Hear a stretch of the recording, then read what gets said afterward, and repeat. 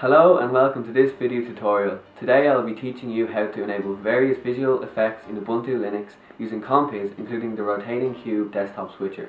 Ubuntu is a very popular distribution of Linux and has many advantages over Windows and Mac OS X, including security, speed, its vast library of free open source applications, and the fact that it is completely free. It can also be customized upon immensely, unlike the relatively locked down interfaces of Mac OS X and Windows. This is due to the relatively open and customizable interface known as GNOME that Ubuntu uses as its desktop environment.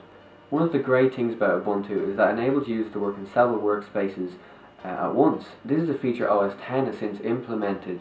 However, on Ubuntu, there are amazing visual ways in which the user can switch between workspaces. The most iconic and popular is the rotating desktop cube that you see here. This was the reason I tried out Ubuntu in the first place, and Linux in general.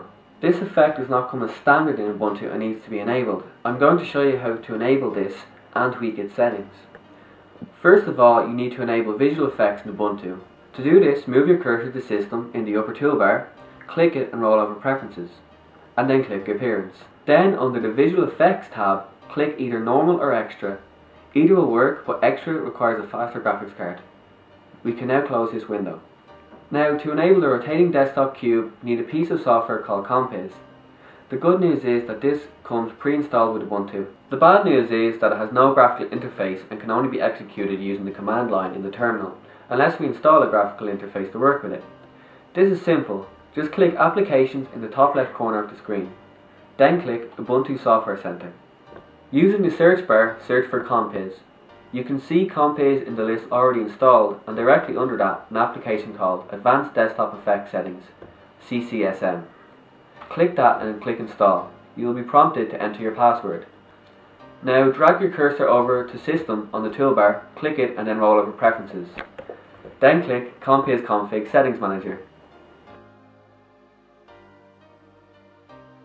Under the heading Desktop, click the tick box next to Desktop Cube and then click Disable Desktop Wall.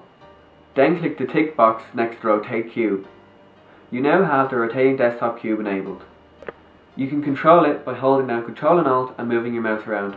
Alternatively, you can use the left and right arrow keys with Ctrl and Alt. You can see in the bottom right corner which workspace you are currently on. You can even click a workspace here and you will be moved there through the cube. If you now click the actual text button, Desktop Cube, you will be able to tweak its settings. If you click the Behavior tab and tick Inside Cube, you can inverse the workspace to be inside the cube like this. Under the Appearance tab, you can set the images that will display on top and bottom of the cube. Just click New and browse for an image file.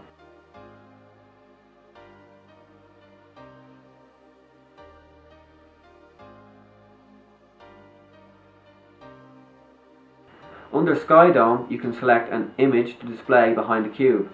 Make sure to tick the Sky Dome tick box first.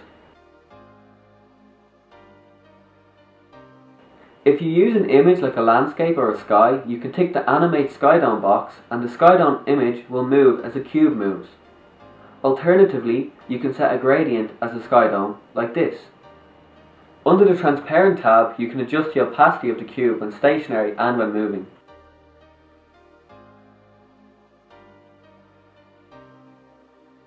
If you now click back and go into the Rotate Cube settings, you can adjust the settings even more. Using the pointer sensitivity slider, you can adjust how sensitive the mouse is when moving the cube. Using the zoom slider, you can adjust how far the cube zooms out when you start rotating.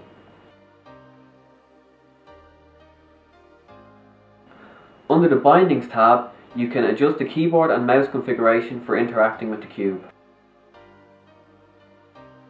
So now that we have our cube tweaked the way we want it, let's look at some other desktop effects Compiz allows us to do. Click back to go to the main menu. Let's try out wobbly windows. Click the tick box and start moving a window. It is now wobbly. If you go into the wobbly window settings, we can tweak its settings further.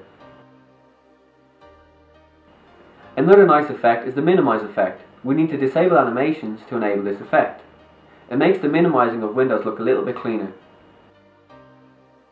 Another nice effect is the ring switcher. Scroll down to Windows Management and enable it there.